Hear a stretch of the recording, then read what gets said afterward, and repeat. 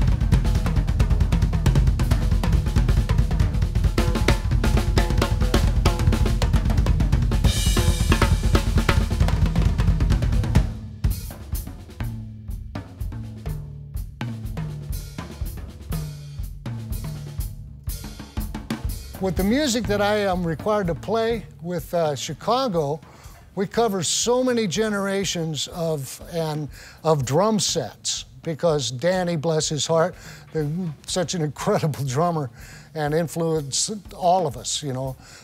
He went through so many different styles of kits. I mean, everything from full, you know, 8 concert toms to, you know, to a 4-piece kit. To make this music authentic that I play with Chicago, at least the ones I didn't play on, I want to try to recreate what Danny did, and that requires some melodic playing. These drums, I mean, would really serve that music well. I mean, really well. Our sound man would probably, you know, be stoked if he were to hear these right now. He'd probably go, "Hey, what do you think? You know, why don't you get some?"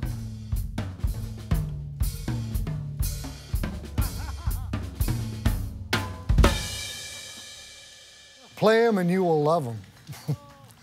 I mean, I don't see how any true player could not. Hi, I'm Imboden from the band Chicago. You should really check out the Collector's Series Maple Mahogany DW drums. I fell in love with them. I think you will too.